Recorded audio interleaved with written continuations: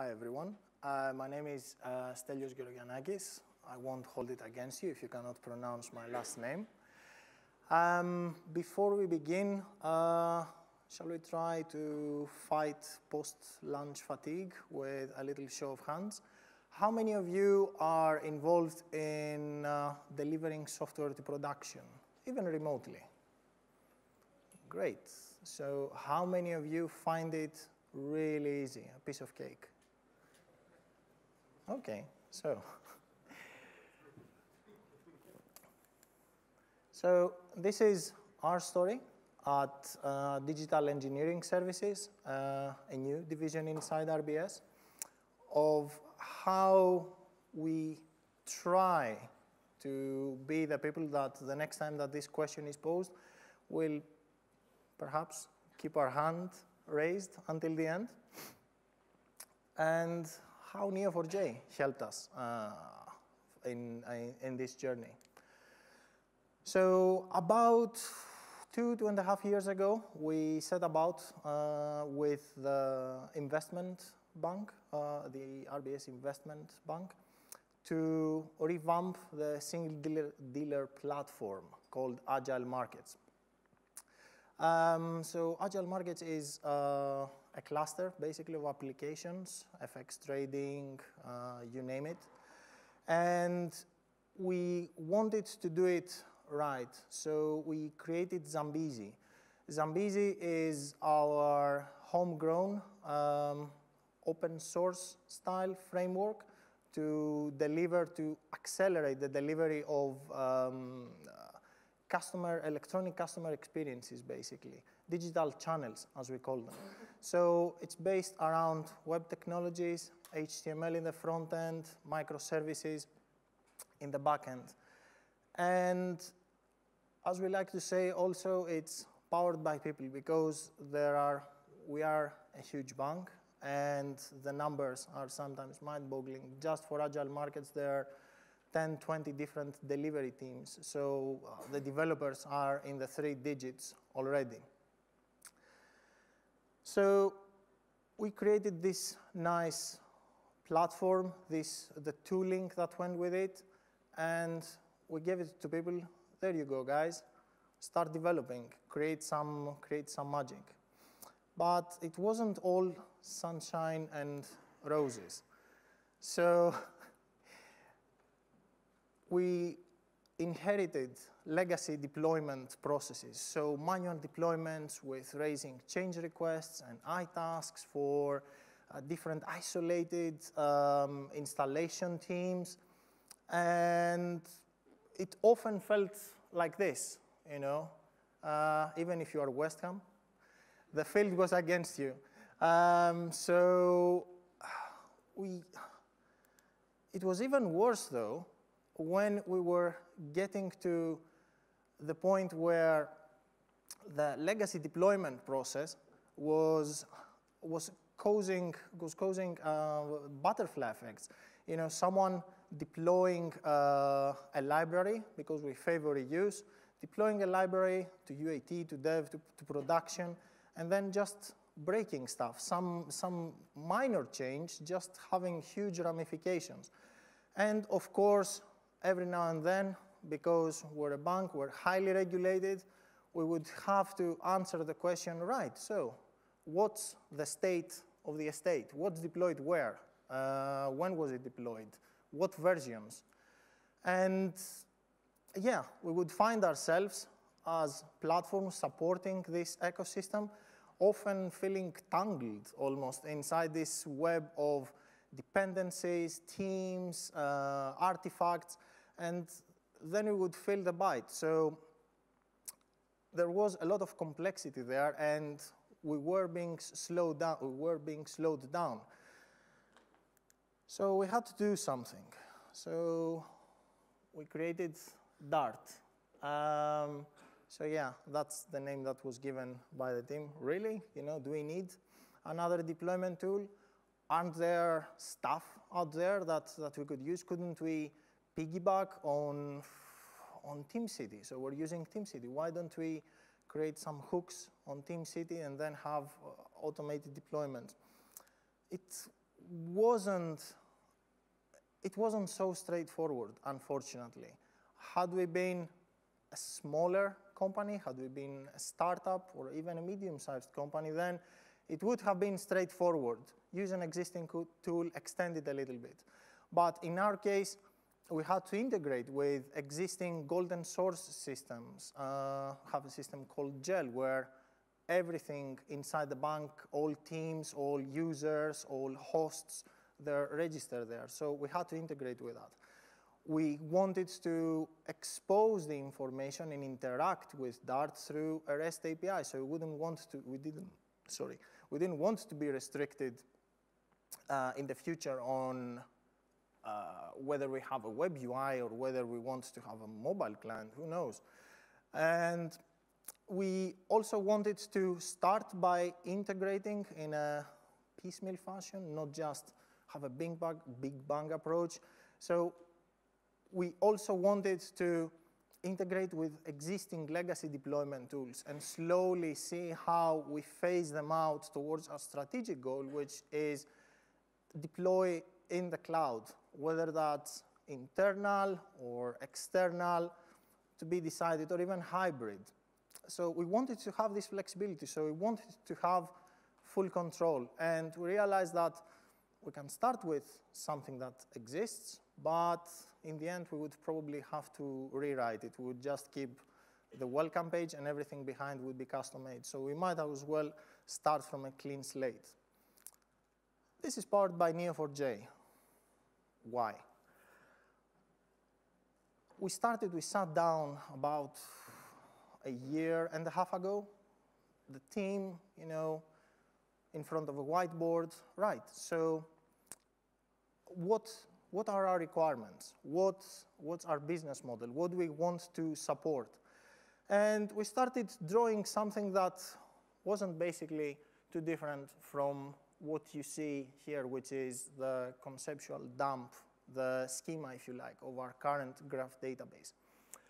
And we saw that, yeah, this could be modeled as an entity relationship diagram, but then it kind of felt like we would trying to fit a square peg in a round hole.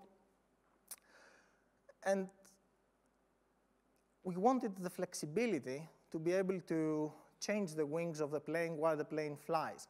And this has turned to be true, because even this diagram, that's not correct, because I took that image about a month ago, and we're basically releasing every 2 weeks. So we continuously change the schema, we continuously add features. And if we were with a relational database, we wouldn't be able to do all of these things easily. Whereas here, we just add nodes and relationships, and yeah, it works.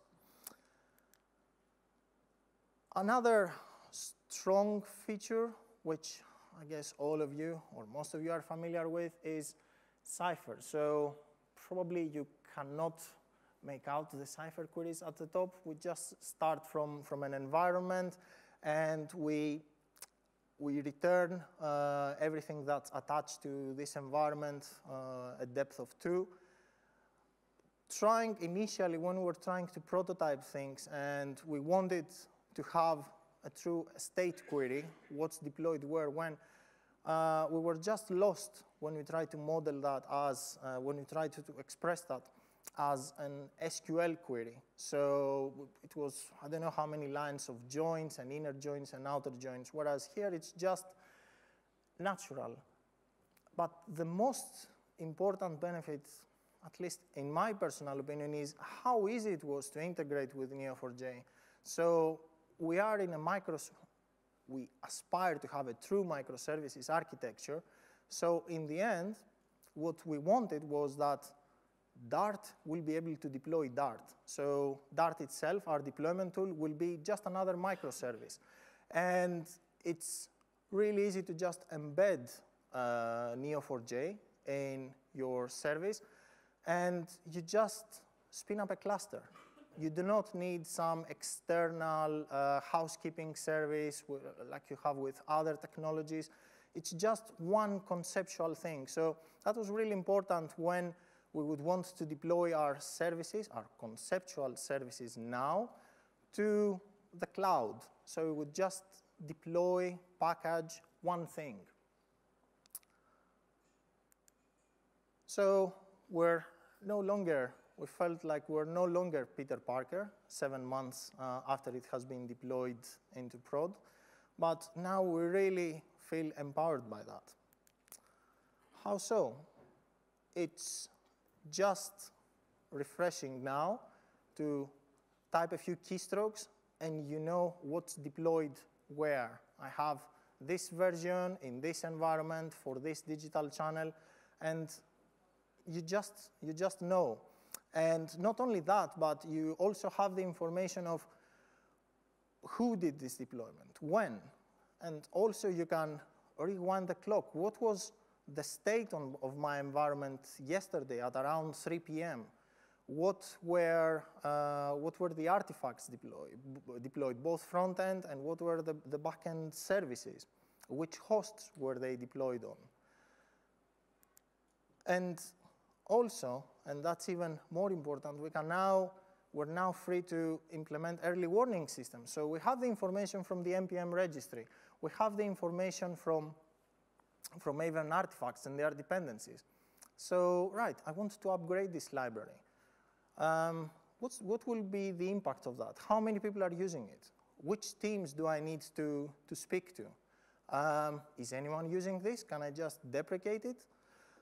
All the information is there. We don't have to scratch our heads and send an email CCing 300 people. So we can just go there and look it up. So going forward, we feel like it's been a success because in these last 7 months, its usage has been growing 50% month on month. And it seems that the more people are using it, the more people are using it. So they kind of find it so easy that they can automate their deployments and push stuff into dev, into UAT, that they almost get hooked to it, if you like. And that means increased productivity. There's no more checks and marks, and you don't have to plan your deployments 3 months ahead and speak with 100 people. We're rolling it out to the entire of the RBS group, Lombard Insurance, NatWest, Ulster Bank, you name it. So in the end, our internal market is going to be roughly around 10,000 developers. So currently, we're at tens of deployments per day. We want to move to hundreds of deployments per day, and we aspire that all of them are going to be successful. And since we have this knowledge that we've already seen, we want to go to the next level. So you are deploying, you are releasing a new library. Right. Why not launch cascaded regression testing to all the downstream systems that are using it? Make sure that it really works for everyone, not just for you, before it potentially breaks down the target environment that you're aiming for. We now have a single source of truth, so why not have some analytics? Perhaps not machine learning, but some information. When is the peak productivity of teams? So when are people doing most of their deployments in each environment? And finally, reach our strategic goal, now that everyone is using this common tool, to be able to move everyone, having everyone on the same page, and then move everyone together to platform as a service infrastructure.